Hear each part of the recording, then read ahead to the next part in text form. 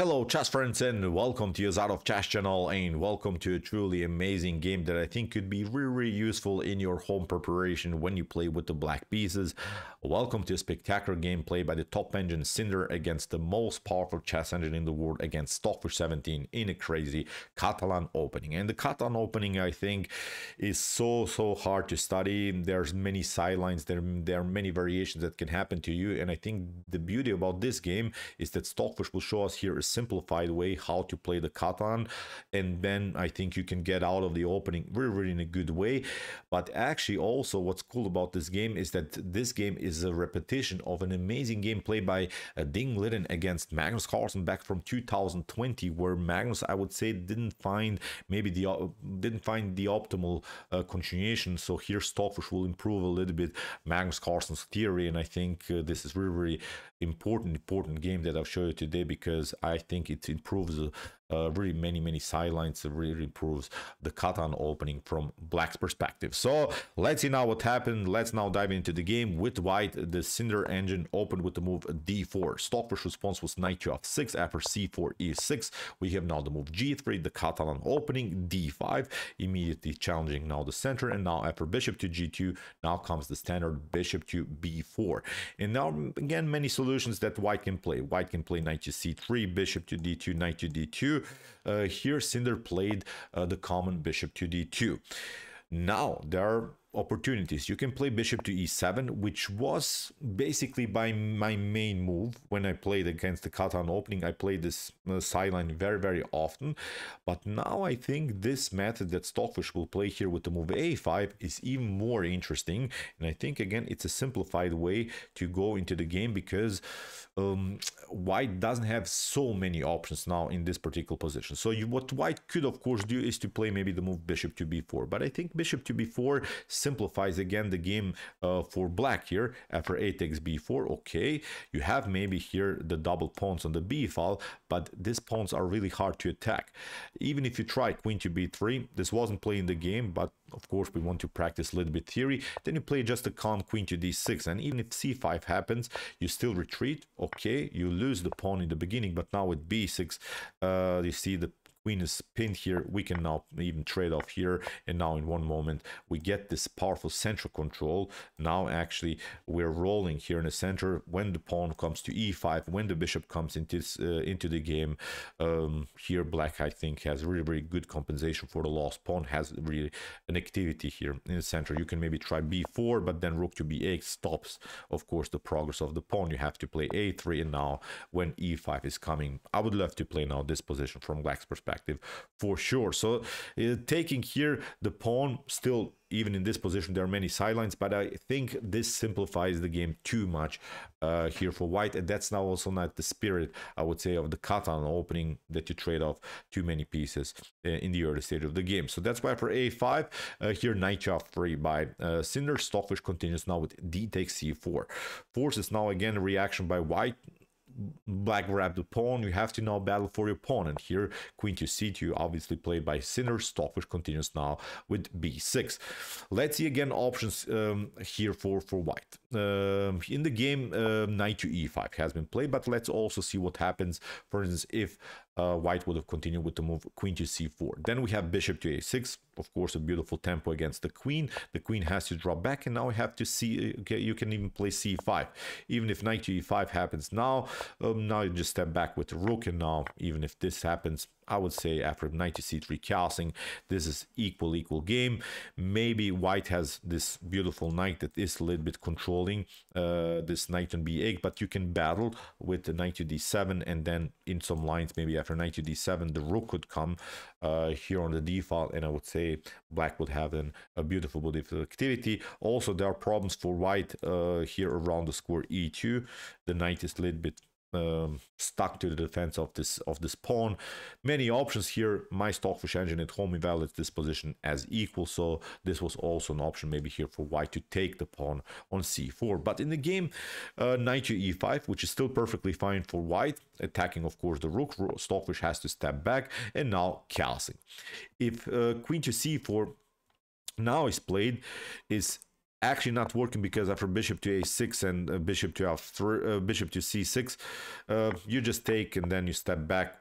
Again, the e2 pawn is weak. Now we're continuing the game with the bishop pair. Bishop to b7 is going to happen. So I'm not seeing here good options after queen to bishop to a6. Even if you try to play queen to c2, then the pawn is obviously hanging on d4. So again, not a good continuation here for white. So not so many things can be done. So here after rook to a7, Cinder simply castled, and now we come to the critical moment that I mentioned also in the intro of the video. Here we're still following the game between Dingleton and Magnus Carlsen, and here in this particular position, believe me or not, Magnus played the move bishop takes d2, and the game ended with a draw. What Magnus didn't dare to play is queen to d4 that actually Stockfish played, and this move actually becomes now a theoretical novelty with the black pieces here of the Catalan opening. And the issue is obviously that the queen is endangered in the center of the board. Something is going to happen. Obviously, the queen will be kicked away by potential rook to d1 move. And also, what's worth to mention is that the king is still in the center of the board. You lose probably another tempo in order to secure the king. That was probably Cinder's calculation. That was probably here the tactical problem for black. But you see now how Stockfish will solve every tactical problem in the game. So I think it's an interesting line. Maybe you can trick your opponent if this happens to you. Still, you have to battle here for a win. Obviously, you gain the pawn, but now it's really time to be really a great calculator, because now the game is becoming very tactical. So here, bishop to f4. Cinder is trying to keep now many pieces on the board, is targeting, of course, the c7 weakness, and is trying to finally bring the rook into the game and put more pressure here on the d file. Stockfish plays bishop to d6, locks now the d file, rook to d1, queen to c5, and now rook takes d6. Cinder is playing here also beautiful tactical chess, and this is not a mistake, because after here c takes d6 that Stockfish plays, obviously you don't want to play queen to d6 getting in front of the bishop.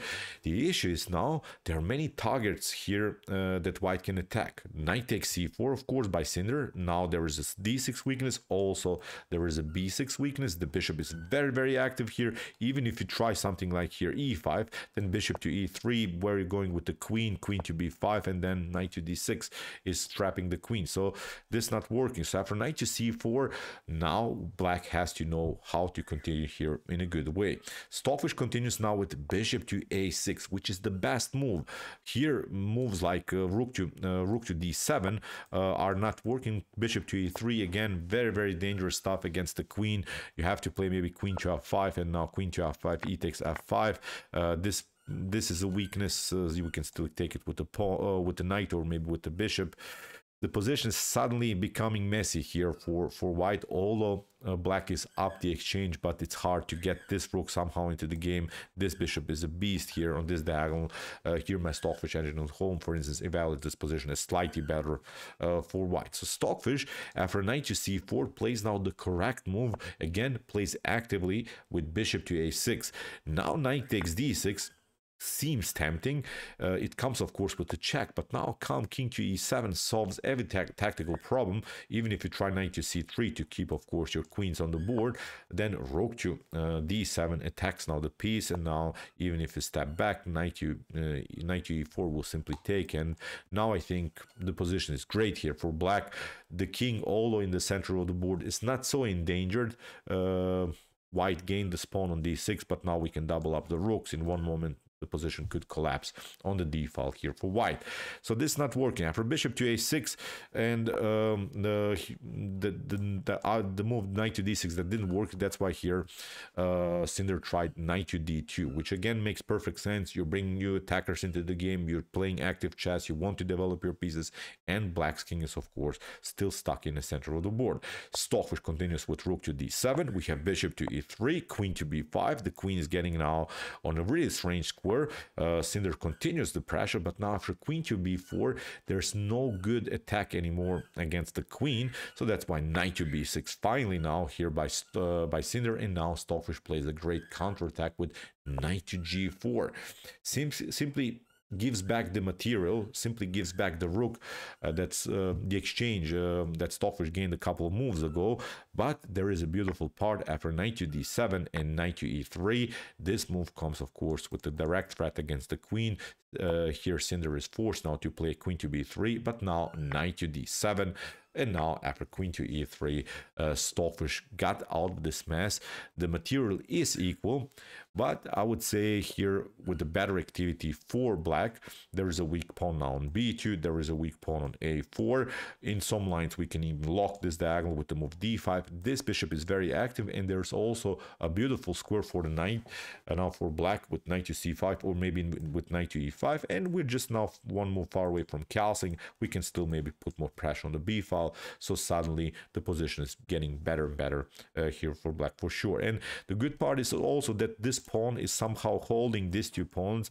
It's even very hard for white to create any pass pawns on the queen side. Meanwhile, black has, of course, this central control with this pawn. So here, for instance, in this particular position, Stockfish evaluates this position. It's almost +1 in black's favor. So castling finally by the fish, good move.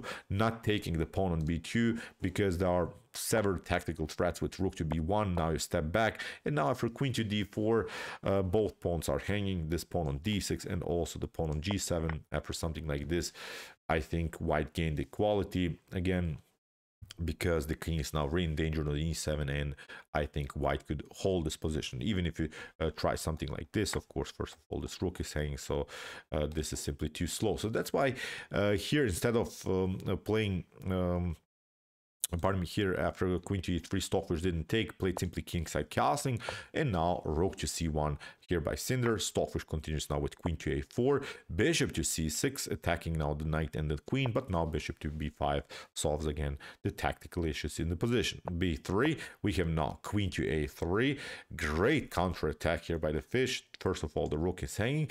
We have now knight to f3, and now rook to c8. You cannot take the piece, of course, because here the rook is hanging on the c file. That's why knight to d4, putting more pressure here against this bishop, holding also the position around the square c6. But now a great move by the fish, bishop to a6, and this move is really, really stunning. What should you do now here from white's perspective? Obviously, you cannot take because the rook is hanging here on c1. If you try here something like knight to c2, which makes perfect sense, then there is a beautiful, beautiful move with queen to b2.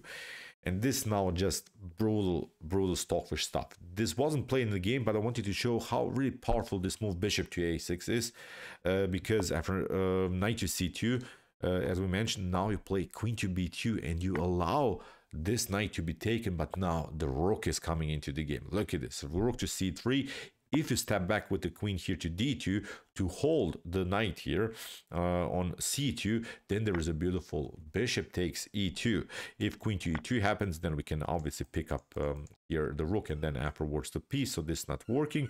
So that's why after queen to d2 and bishop to e2, white could hold maybe a little bit the position with bishop to a4, but now you play just a calm h6, getting some escape squares for the king, and now after something like b4, a takes b4, obviously black is winning the game. The position is sort of a Zugzwang position for white here, where white doesn't have any good moves.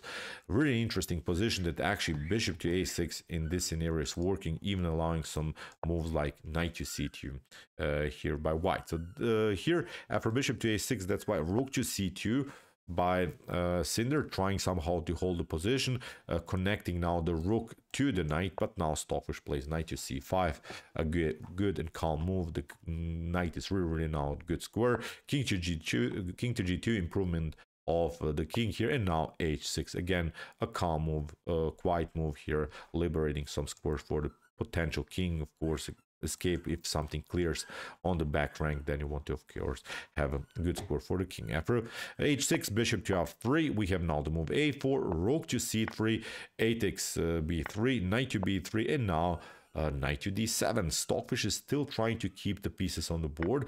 Cinder took, Stockfish takes, and now after queen to d3, bishop to a6. Again, putting more pressure here against white's queen. In this tactical sequence, you see now also black gained the pawn, and in AI chess world, this is really, I think, a position where you cannot do so much against the strongest chess engine in the world, against Stockfish 17. So here, queen to b1 by Cinder. Stockfish centralizes the knight. We have now f5, kicking away the bishop to f3, and now knight takes f3. You cannot take with the king because obviously the bishop is coming in a brutal way into the game. You're probably getting destroyed on light scores after a couple more moves. So that's why after knight to f3, e takes f3. Here by Cinder, trying somehow to get the king protected by the pawns, but now there is a passer on the d file. There is still this very unpleasant bishop on this diagonal. There's still the clear target here on f3, and slowly but surely the position is collapsing here for black. e5, Stockfish pushes the pawns further, centralizing the queen, pinning now the knight to the queen, trying to trade off even the pieces. Perfect play here, and why not with the upper pawn, with the possibility just to push the pawn on the d file. I think it's also a nice endgame strategy here. Queen to e3, queen to c2, knight to d2, centralizing the bishop, great move, and now placing the king on a good square. We have now knight to h2. Stockfish forces now trades of queens. We have queen to e3, f takes e3, and now e4. And this move is again really great because this move is paralyzing now the knight till the end of the game. The knight doesn't have any good squares. Even if you try, I don't know, to somehow, I don't know, get the knight out with the h5, then to push the pawn on g4, then we can play simple king to g8. If you try here, I don't know, to play finally the move g4, king to f7, I'm not sure. Look at this, you're trying maybe something like this, then the king is still marching in one moment.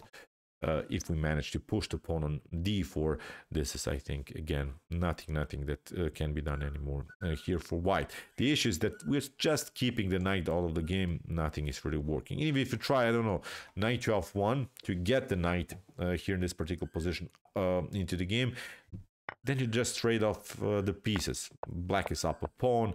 Black can, of course, play this forced move now by white, and once the king gets centralized, whatever you do, if you go here, we could just go for the pawn in one moment. If you go, of course, here, then we play king to f3 and go for this pawn. Again, game over here for white. So after e4, king to f2, Stockfish plays now calm h5, and now simply goes with the king towards the center. And after king to e6, in this particular position, Cinder resigns. So what's the issue? Why did white resign here? Because we just go with the king towards here this side of the board. The knight is, as we mentioned, still out of the game, and now in one moment you play just a move just in order to force a reaction by white. And now when d4 is coming, we have this supported pass pawn on the e file. You just play like this, and then again white is forced to play a move, and now you play king to f2, and the pawns are lost here on this side of the board.